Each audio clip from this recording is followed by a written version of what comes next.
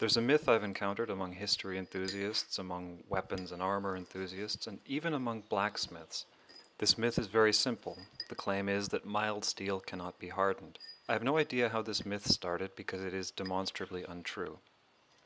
So I'm going to demonstrate that it's untrue. This is a bar of mild steel. I'm going to harden one half of it so we can see the difference. First, I bring it up to the appropriate temperature, the point at which it is no longer magnetic. Then into the quenching bucket. I'm going to hold it here until all the color is gone, and then I'm going to submerge it. And there you have it, a halfway hardened bar of mild steel.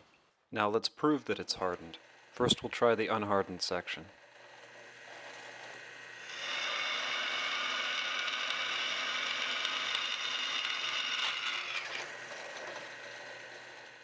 The drill goes through the unhardened half of the bar pretty easily. Now let's try drilling the hardened section. You can hear it struggling.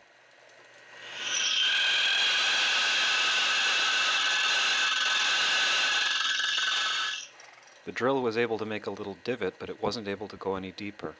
Let's give that another try.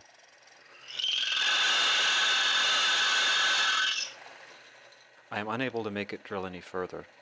The hardened section of mild steel is almost as hard as the drill bit itself. This has blunted the drill bit. Here we are back on the unhardened section.